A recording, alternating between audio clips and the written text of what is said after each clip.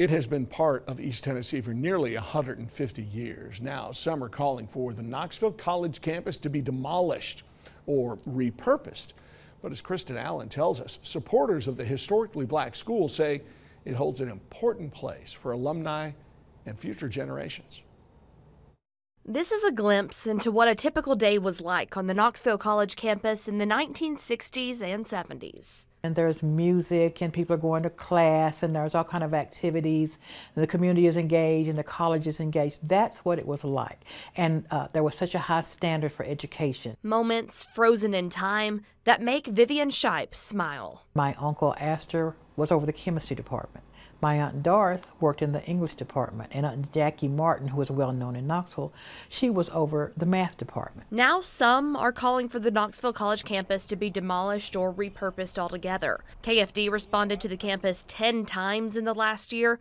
The most recent of those calls led to the discovery of 2 bodies in an unused building. Regardless, Shipe says the school is still worth saving. You take small steps. To be successful, it's one step at a time. You start where you are. KC is East Tennessee's only historically black college, or HBCU. Knoxville College was built by slaves. You know, all those bricks that you walk upon, that those buildings are made of, are built because they wanted to have a place for higher education for black people. She says the sentiment of the college's founders is the same today.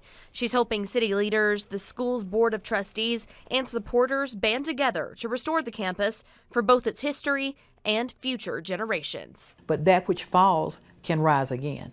So you learn from your mistakes and you don't make those same mistakes. And now we're living in a time of technology. We're living in times where a lot of classes may be online, but we need to walk the yard again. In Knoxville, Kristen Allen, WVLT News.